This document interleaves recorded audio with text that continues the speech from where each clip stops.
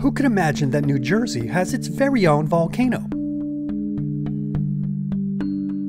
This site in Wantage is known as Rutan Hill, also known as the Beemerville Volcano. It's perched just above this farm along Route 519. But don't fret, Jersey, there's no danger or chance of a surprise eruption.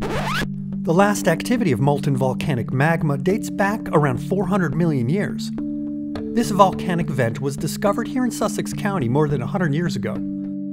The site kind of looks like any other hill, since there's no clear crater. The eroded remains are about 1,500 feet in diameter and mostly covered in trees and vegetation. But there are several homes perched with some killer Sussex County views.